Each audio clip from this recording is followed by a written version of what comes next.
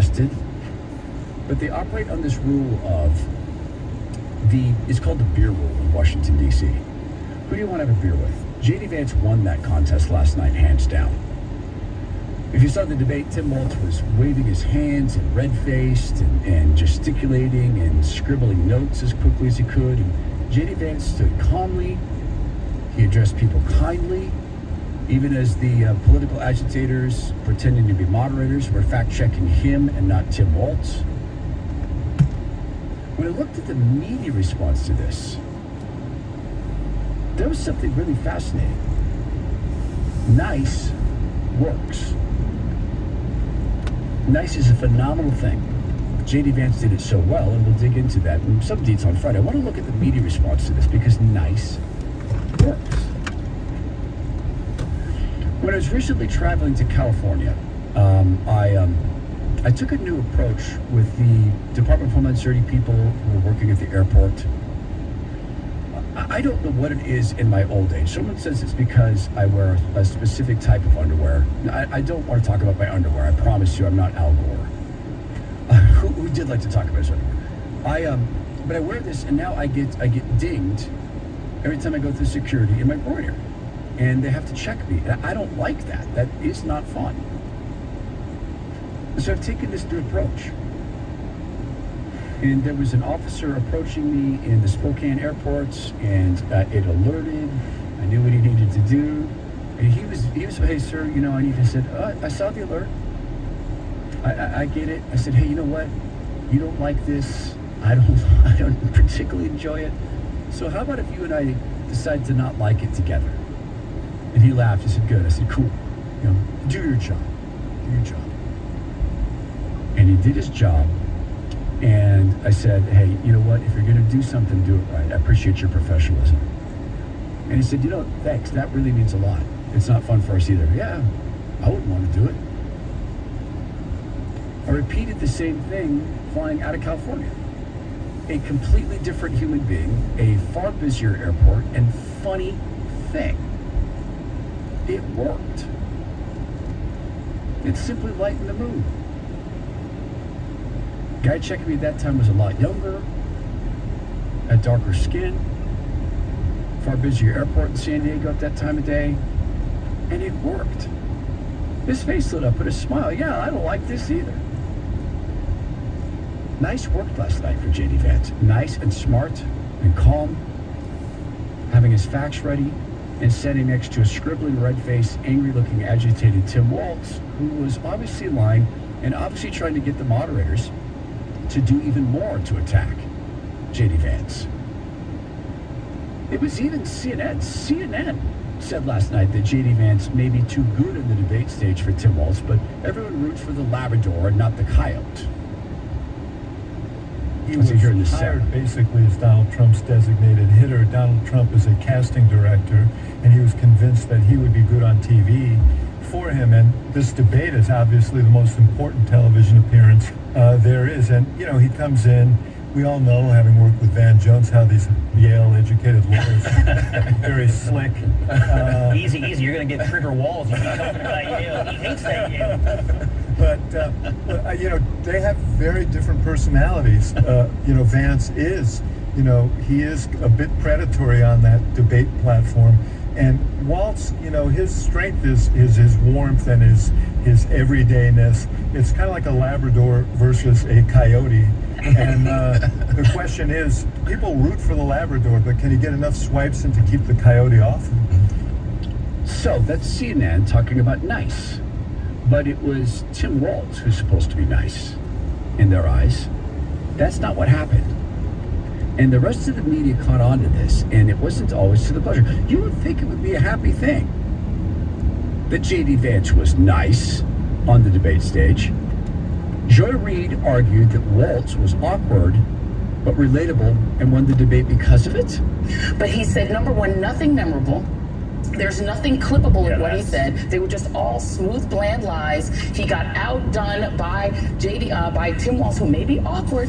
He took him a while to get warmed up, but he won the debate because he actually had substance. He was relatable, and he didn't go in there to slay J.D. Vance. He went in there to show himself, and he showed himself to be bipartisan. He showed himself to be reasonable.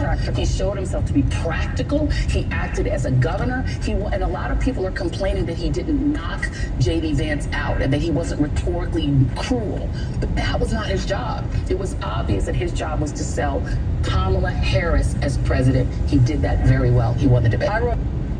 Wow. Wait, so MSNBC didn't see it. How could this be?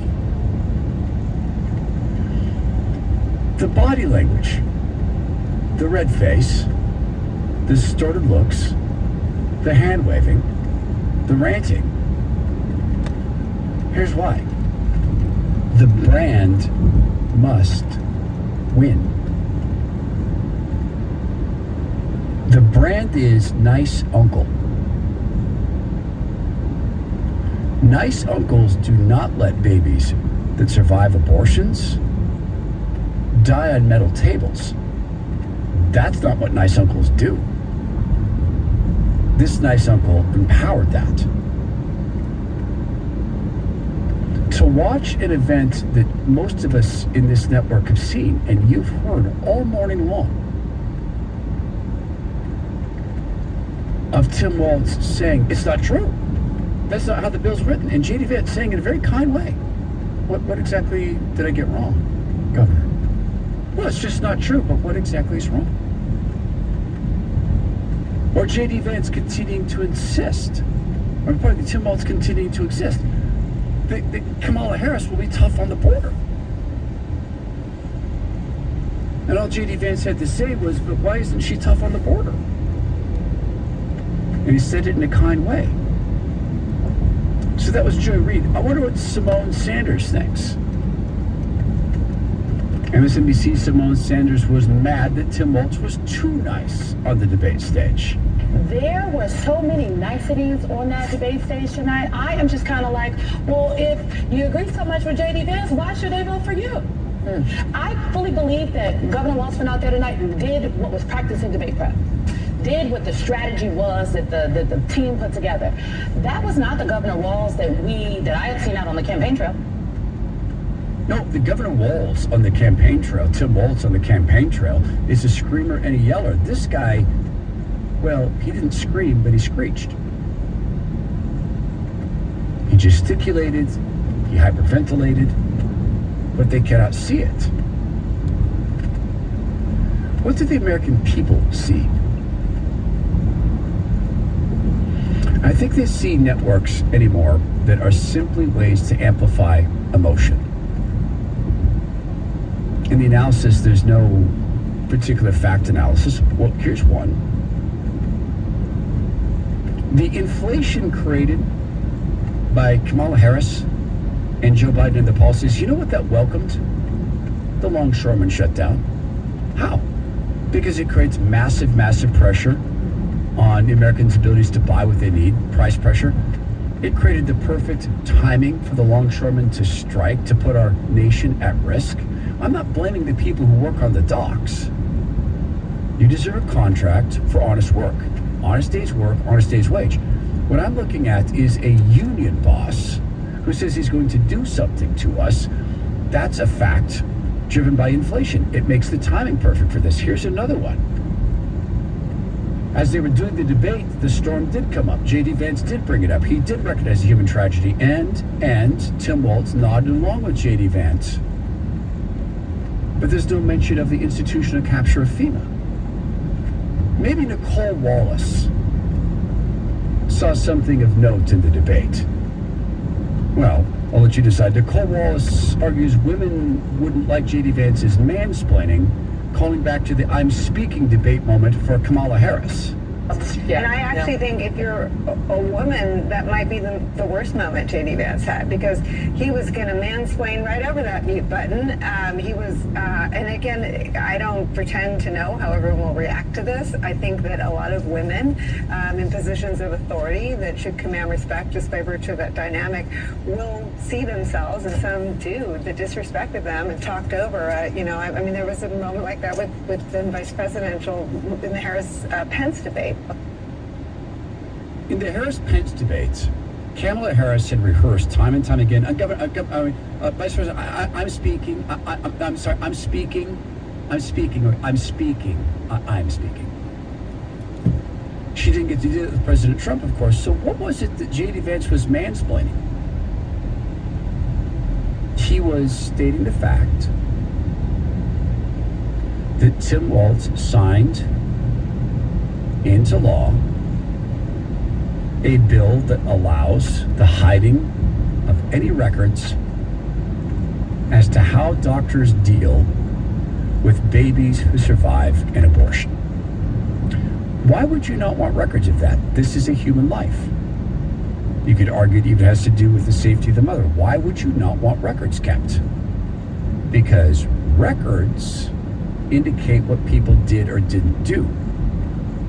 Since he signed that into law, it has had the effect of people being able, doctors being able to refuse to care for babies who survive abortions. And since that time, 8 little babies have died from exposure or cold or malnutrition. That's what he was pushing back on. Being fact-checked, and Nicole's point about this is that it was women who were doing it. Only women have that ability to speak towards abortion, period, by virtue, and she said it, by virtue of who they are. J.D. Vance is a father. J.D. Vance is a product of having not been aborted. J.D. Vance used to be an embryo, and then an infant. J.D. Vance is running to be Vice President of the United States. This is a national policy. Of course he gets to comment on it, but he's supposed to sit down when the boss ladies speak. That's the dynamic they put on stage, isn't it? Wasn't that part of the CBS plan? On CNN, Scott Jennings, the sole conservative these days on CNN it seems, said that J.D. Vance was the clear winner of the debate, calling Walz's performance a meltdown. It's pretty clear Vance outclassed Walz. This guy sitting in the White House Situation Room with that facial expression that's like 50% sheer terror and 50% extreme bafflement. I mean, it was amazing, the split screen difference between a competent Vance and a totally in over his head Walz. The answer on why he lied about his trips to China and the Tiananmen Square thing was probably the worst VP debate meltdown since Stockdale in '92. You know, who am I and why am I here? It was 2.5 minutes of absolute terrible. For Vance, Night of Redemption, all the political media has told us that Vance was a terrible pick and Walz was going to bring in all these voters. That charade is now over. Walz does not belong at this level of American politics. Vance does. Final verdict, Tim Walz wandered into the wrong party lane. That's a heck of a way to put it. Maybe I'm the one who's just propping up my own bias. Maybe. God has gifted all of us with something. I don't know why he chose me for this, but one of the skills you pick up in corporate America over the years is reading body language. Particularly when you present and sell and go into chief executive offices for a living, boardrooms, you pick up on body language. Here's where Tim Walz was at body language-wise. As Skinner said, scared, but something else. Naked. He felt naked. Because for the first time in a long time, he was going to stand back and by a man, his intellectual better, his moral better, who would have just as much time to confront his lies as he had to tell them. Waltz understood perfectly that he can't shift the facts to comport to his lies, so he'd have to continue to scramble the lies he's spoken in order to try to comport them into something that seems like facts. And the Tiananmen Square thing was the perfect example of that. But there was one other thing. Remember that beer rule?